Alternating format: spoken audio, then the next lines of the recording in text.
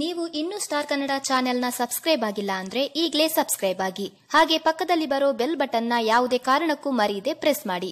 ಇದರಿಂದ ನಾವು ಅಪ್ಲೋಡ್ ಮಾಡುವ ಒಳ್ಳೆ ವಿಡಿಯೋ ನಿಮಗೆ ಬಂದು ತಲುಪುತ್ತದೆ. ಗಟ್ಟಿಮೇಳ ಸೀರಿಯಲ್ ದಿನದಿಂದ ದಿನಕ್ಕೆ ರೋಚಕ ತಿರುವನ್ನ ಪಡೆದುಕೊಳ್ತಾ ಇದೆ. ಮುಂದೇನಾಗುತ್ತೋ ಎಂಬ ಕುತೂಹಲದಿಂದಲೇ ವೀಕ್ಷಕರು ಕಾದು ಕುಳಿತಿರ್ತಾರೆ. ಅಂದಹಾಗೆ ಬೇರೆ ಧಾರಾವಾಹಿಗೆ ಹೋಲಿಸಿದ್ರೆ ಸ್ವಲ್ಪ ಕೂಡ ಬೋರ್ ಇಲ್ಲದೆ ಧಾರಾವಾಹಿಯ ಕಥೆಯನ್ನ ಅದ್ಭುತವಾಗಿ ತೋರಿಸುತ್ತಿದ್ದಾರೆ ಗಟ್ಟಿಮೇಳ ಸೀರಿಯಲ್ನ ನಿರ್ದೇಶಕರು.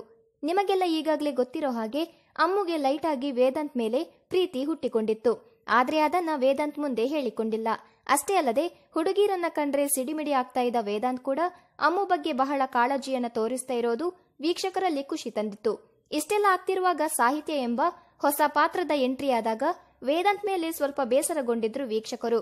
ಆದ್ರೆ ಇಲ್ಲೂ ಕೂಡ ಒಂದು ಟ್ವಿಸ್ಟ್ ಇರ್ಬೋದು ಅಂತ ಕಾಯ್ತಿದ್ದವರಿಗೆ ಸಾಹಿತ್ಯ ಜೊತೆ ನಾಟಕದ ಪ್ರೀತಿ ಅನ್ನೋದು ಗೊತ್ತಾಗಿದೆ.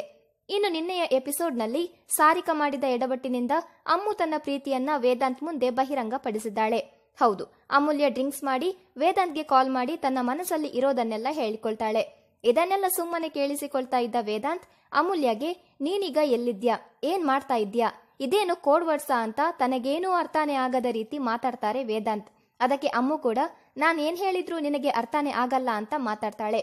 ಆದ್ರೆ ಇದನ್ನ ವೇದಾಂತ್ ಸೀರಿಯಸ್ ಆಗಿ ತಗೊಳ್ತಾರಾ ಅಥವಾ ಅಮ್ಮು ಕುಡ್ದು ಮಾತಾಡಿದ್ದಾಳೆ ಅಂತ ಆ ಟಾಪಿಕ್ ನ ಅಲ್ಲೇ ಬಿಟ್ಟು ಬಿಡ್ತಾರಾ ಅನ್ನೋದೇ ವೀಕ್ಷಕರ ಕುತೂಹಲ.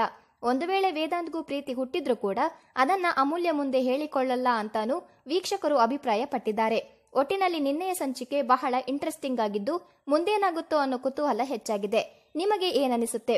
ವೇದಾಂತ್ ಪ್ರೀತಿ ಒಪ್ಪಿಕೊಳ್ತಾನಾ ಅಥವಾ ಇನ್ನೂ ವೇದಾಂತ್ ಮತ್ತು ಅಮ್ಮು ಒಂದಾಗೋಕೆ ಸಮಯ ಹಿಡಿಯುತ್ತಾ ಅನ್ನೋದನ್ನ ಕಮೆಂಟ್ ಮಾಡಿ. ಹಾಗೆ ಸ್ಟಾರ್ ಕನ್ನಡ ಚಾನೆಲ್ನ ಸಬ್ಸ್ಕ್ರೈಬ್ ಮಾಡೋದನ್ನ ಮರಿಬೇಡಿ.